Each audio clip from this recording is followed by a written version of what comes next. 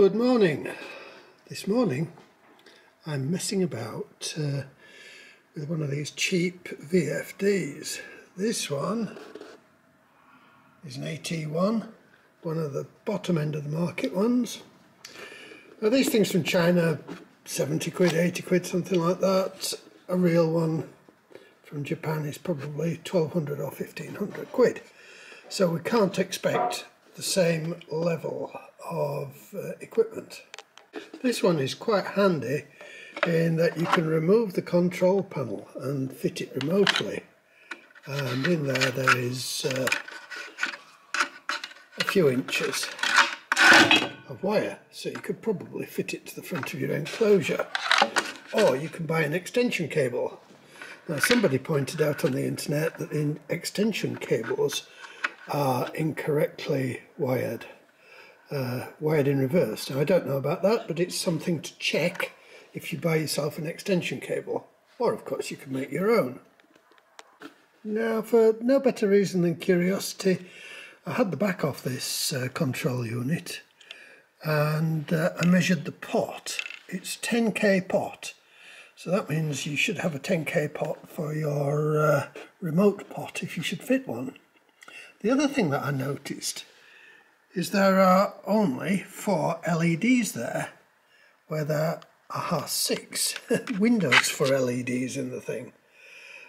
So whether they don't light up or whether they don't operate in those modes, we'll find out later. Now to wire the thing up, you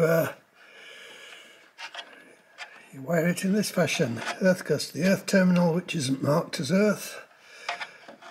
Neutral to A1 or L1, live to L2, then the motor wires to UV and W. The motor must be delta wired. It doesn't matter which wire goes to which on these 3 terminals at either end. Now plug it in and hopefully it will light up like this. It isn't flickering in real life, it's flickering on the camera for some reason. It's displaying F for frequency, but the pot's turned right down. So if we turn it up, let's turn it up to around about 50 Hertz, which is the normal UK, this is very sensitive, the normal UK supplied frequency. Now what you get by way of instructions is one sheet of A3, which equates to 16 pages of instructions, but at least 3 or 4 of those are relating to a different model of machine. The front one is just the outer cover, this one is just a picture of the control panel, so actually you probably only get a dozen, if that, actual pages of instructions. And when a real VFD, that is an expensive VFD, is supplied, it comes with about 50 pages of instructions. So, even though these are in Chinglish, or in this case Chirish, they're very much chobbledygook. But because I've wired up several of these in the past, I have worked my way around them. Now you need the figures off the motor instruction plate, or some idea about them. And these things, the parameters are all factory set at default settings. But with this one, I had a look at it. It came to me as brand new, but supplied by somebody who had bought it and never used it. So I don't actually know whether he had fiddled about with the settings or whether they weren't set to default when they came. So I'll run through them and check all the defaults. First of all we do is we press program and it comes to P000. Now there are 3 figures there, but in the manual there are only 2 figures, so actually it's P00. P00 is the maximum voltage. So we press function and that shows us 220 volts. We can change the position of the figure that to change by pressing the Shift key.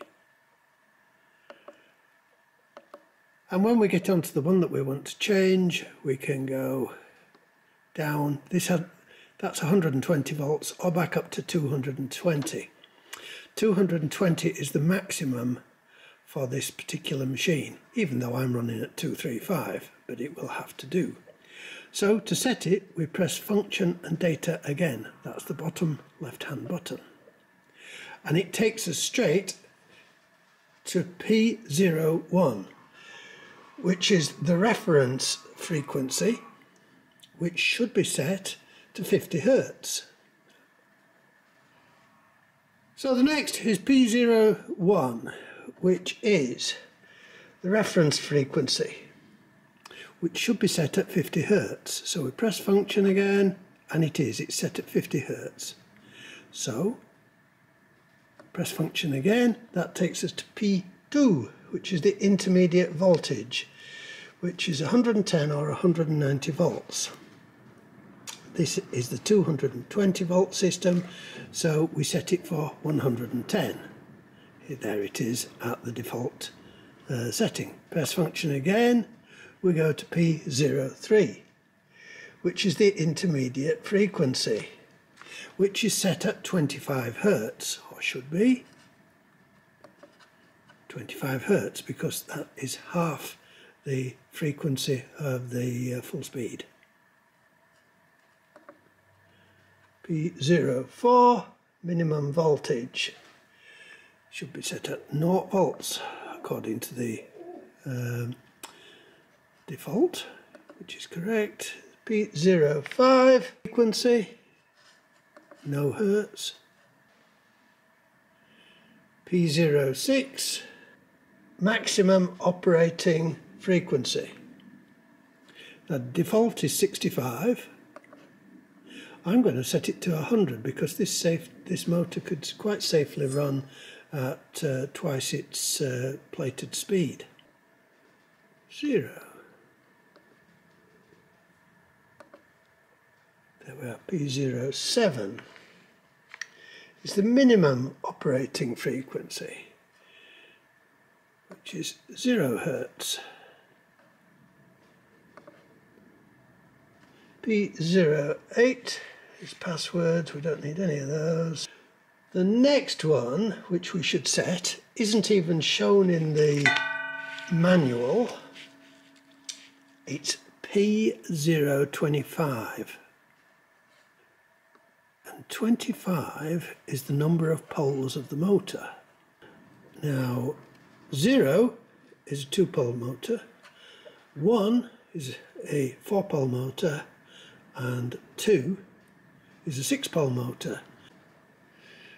P21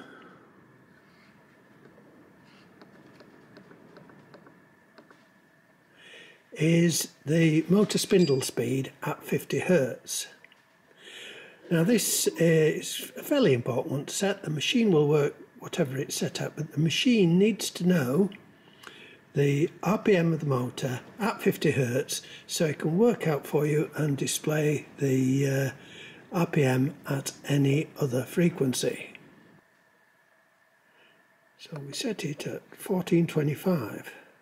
It's previously been set for a 2-pole motor.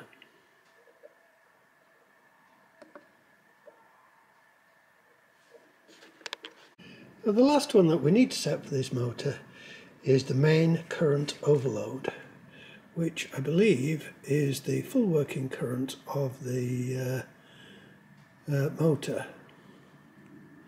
It's set in milliamps and the default is 3000 milliamps or 3 amps.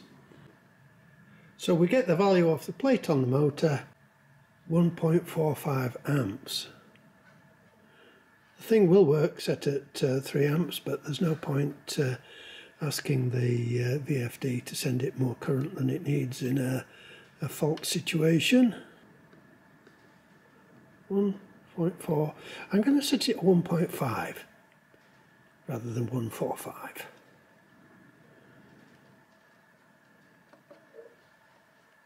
And that's the lot. The rest of the settings are all advanced settings, but it is worth checking that they're all set at the default. Press the program button again. We set the thing at 50 Hertz or thereabouts. This is very sensitive. Press run and the motor starts up. Just out of curiosity, I'll stick a tachometer on it and see how fast it's running. 1400 and a bit out, 1425, exactly bang on correct. Now, if the motor is running in the wrong direction for your particular purpose at forward, don't run it in reverse. Simply swap over any of the motor to VFD wires, one for another. Just reverse two of them and it reverses the poles of the windings or something and reverses the motor. Simple. You can do it at either end, at the VFD end or at the motor end. It does not matter. Now, I've had a fiddle with it and it does seem that this particular machine will not display the RPM. And we've already discovered there is no LED for the RPM setting. Now, one thing I've discovered is there doesn't seem to be an earth to the large metal heatsink at the back, and there should be. So I'm going to put a link between the earth terminal and a tapped hole in the corner of the heatsink, just to be on the safe side.